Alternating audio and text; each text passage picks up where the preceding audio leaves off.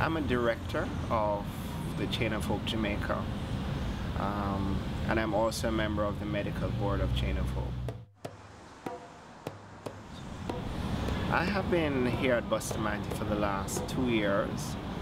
The whole purpose of Chain of Hope Jamaica is to create a sustainable cardiac program here at Bustamante Children's Hospital. I got involved with the Chain of Hope, and it was almost out of insight into seeing the missions coming to Jamaica for many years, as I became chairman of the board in 2006. In terms of training our staff, we just have 2 young brilliant minds of professional coming back to Jamaica after Chain of Hope had given them training in UK. I'm Cleopatra Patterson. I'm a doctor here at the Bustamante Children's Hospital. I am Jamaican. I did all my training here in Jamaica, except for the past 2 years or 2.5 years that I spent in London learning cardiac anesthesia and cardiac intensive care for both adults and children. And I do recognize that there's a need in Jamaica for my skills. That's why I have come back home. Cardiac disease is a big burden here. It is disabling many children and continues to disable even more per year.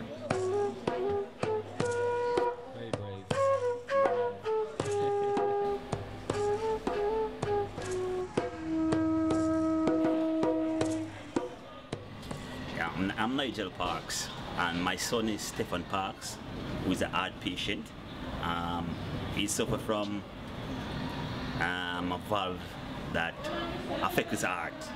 He cannot walk for long, run for long. Whenever he runs, he gets tired, short of breath. He always loved to play football, and you know, with the heart problem, he won't get far. But now that he has mended, he can really achieve what he needs.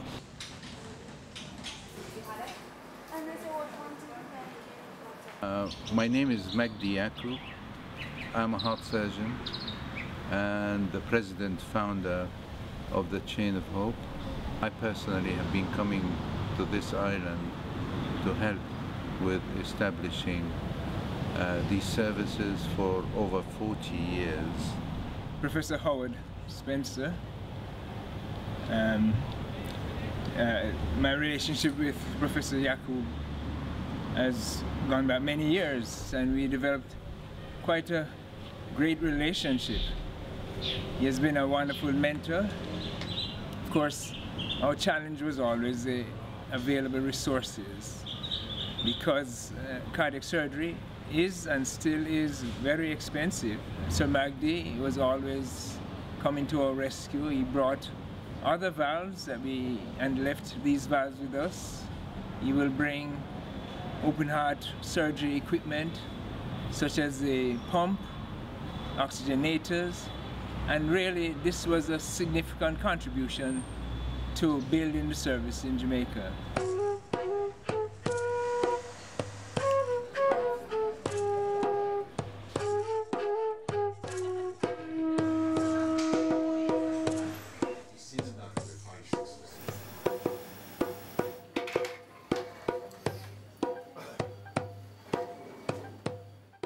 I went in surgery at Friday at midday, and they put the mask over my face and put me to sleep and give me relaxer, so that I relax and don't feel anything. And then they open my chest and they cut the chest plate and fix the heart, and then they fix it up and then they stitch it up back together, and then I went into the ICU for a day, and I come out at Saturday out of the ICU, and I am looking to go home at Monday.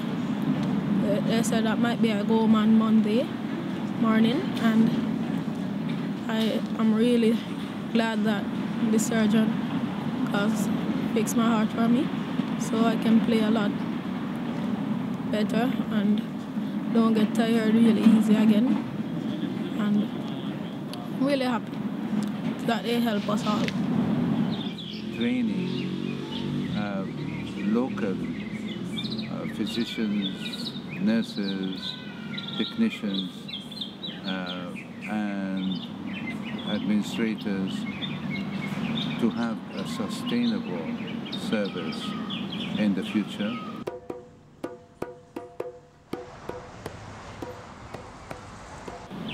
And now we are at a very critical stage in the development of this project, which aims at offering humanitarian services at the very highest level to children of Jamaica and hopefully to the Caribbean.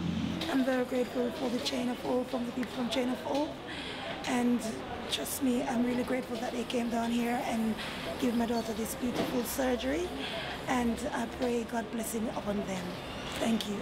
When Chain of Hope establishes a center here, then this will allow more of our patients, more of our children to have complex heart surgery.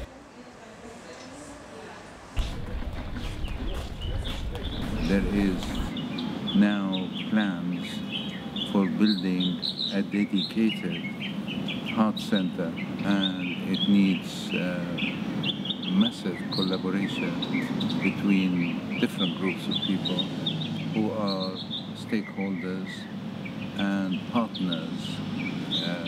We should work together to achieve this wonderful objective.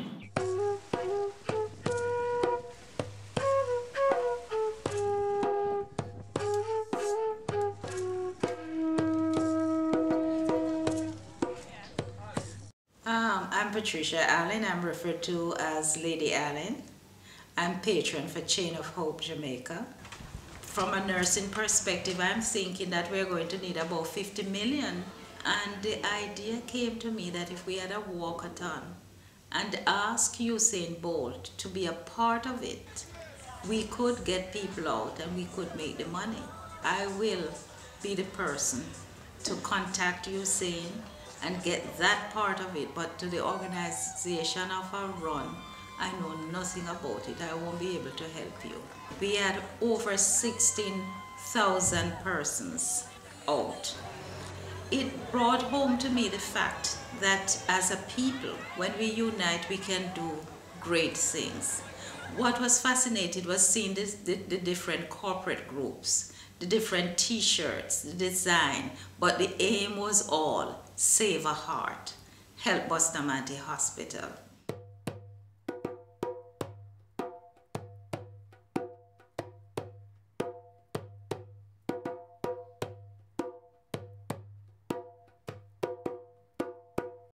Well, today is to raise money for the Chain of Hope Foundation for bypass for the kids, heart bypass for the kids. For me, it was an honor when Lady Allen approached me to ask me to be a part of this, to help out. And it was fun. I came out today. It was a lot of fun. There were a lot of people. They really enjoyed it, so it was a good success. For me, initially, the message would be just thanks for all the support, and hopefully next year you guys will come out in even more and donate more, and just to continue to work hard and to try to help the kids, because it's for a good cause.